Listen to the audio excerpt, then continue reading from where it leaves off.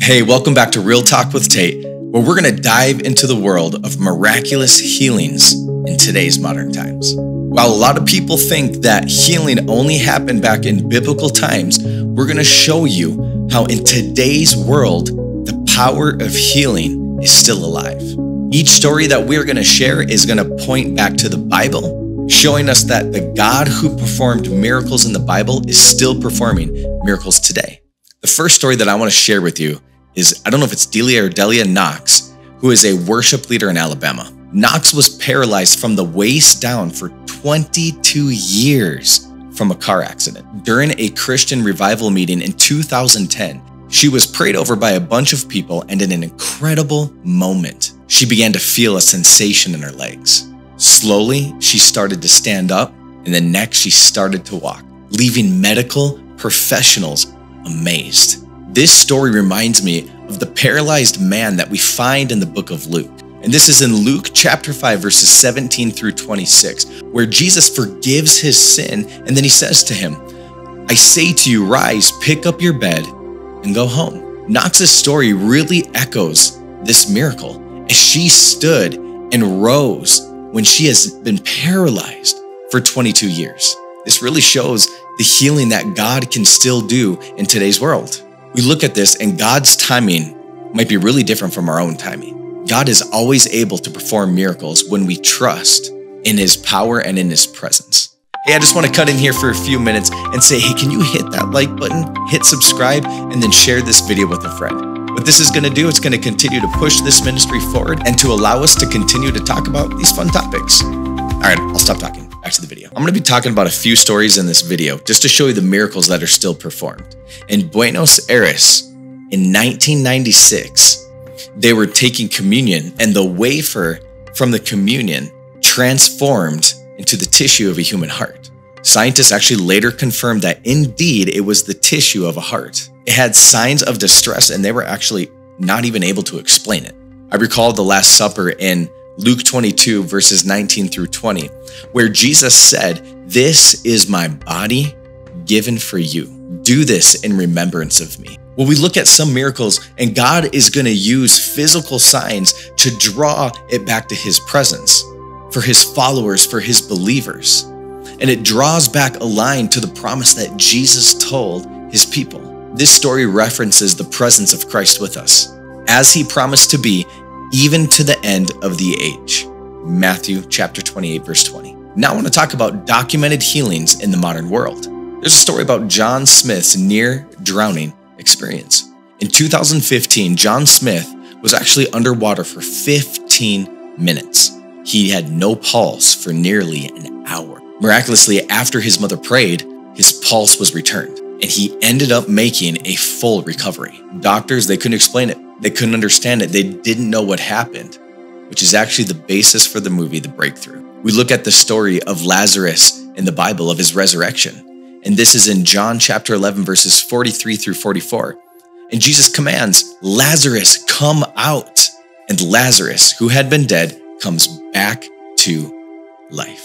We look at this, and it reminds us that Jesus has authority over life and over death. I mean, we look at this. God is still the ultimate author of life, and he hears the prayers of those who call on him in faith.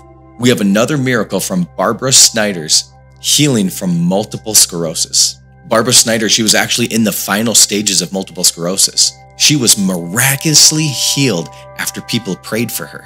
She stood up from her wheelchair and was healed from the disease that had left her paralyzed. Again, this story really references the man that was paralyzed. And we can even see this one in Mark chapter 2, verses 11 through 12, where Jesus said, "I tell you, get up, take your mat, and go home."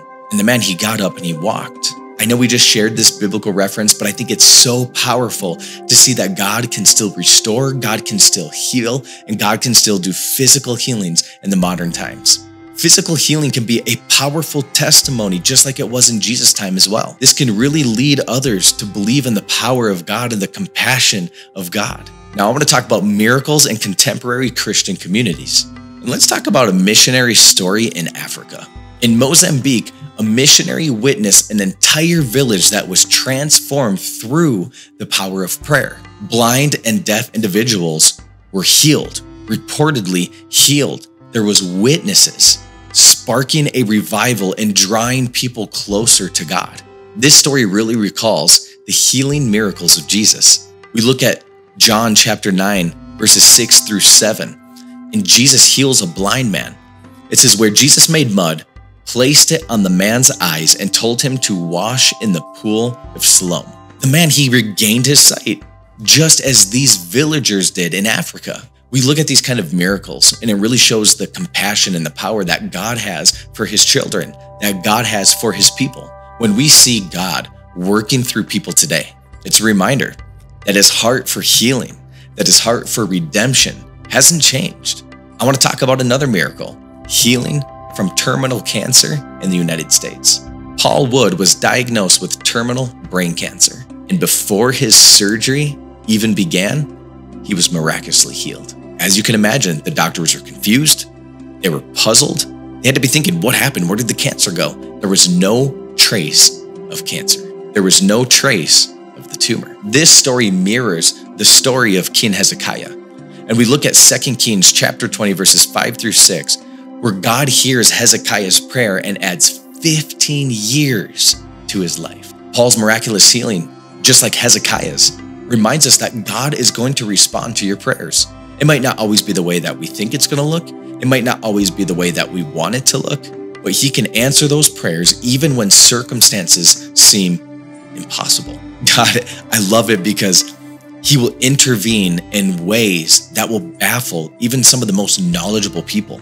And it reminds us of God's ultimate sovereignty over our bodies and over our future. Now I want to get into science and faith. Are they at odds? There's doctors that have just seen such a correlation between faith and medicine. Doctors have actually witnessed these recoveries, and they're very open to the possibility of divine intervention. There are countless medical journals of unexplained recoveries that they just don't understand how it happened.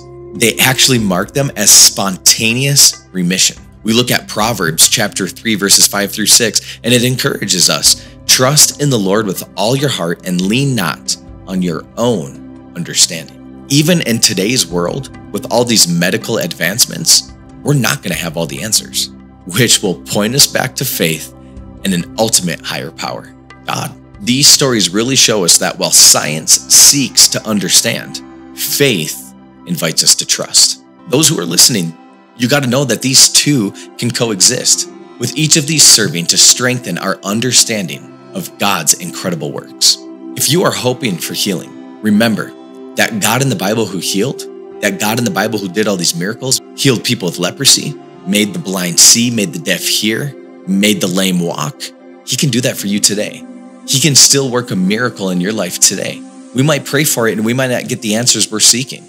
We might pray for it and we might not have it within our timing. Or maybe we pray for it and it doesn't happen the way we want it to. While we don't understand why some people do get healed and some people don't get healed, our role is to trust that He is with us in every situation of our life.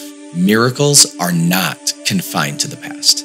Just as Jesus healed people 2,000 years ago, He continues to work through faith today. Faith and science complement each other. Where science is limited, faith provides hope. Hey, I want to say thank you for watching again this episode today. If you are inspired by these stories, leave it in the comments. Say how it encouraged you and keep that faith. Keep praying. Keep trusting God. Our God is the same yesterday, today, and forever. But before we wrap up this episode today, I want to pray over you that is listening behind that phone, laptop, TV, whatever it is, to offer a prayer of healing. And yet it may not happen the way that we want it to happen. Still trust God and He will work an incredible outcome. Let's pray. Father, I just pray for the person that's listening behind this screen, that whatever they are going through, whatever circumstances, whatever situation that they are in, that you will heal them from their head to their toe, that you will heal their mind, that you will heal their thoughts, that you will heal them physically. Lord, work a miracle just as you did to the people 2,000 years ago. Work a miracle like you did throughout scriptures. So God, I just pray that the person that is receiving this prayer will not be discouraged, that they will be enlightened, that they will learn to continue to trust you more. In Jesus' name we pray. Amen. All right. Thank you again for watching this episode. Hit like, subscribe, share with a friend so others can hear this message as well. All right.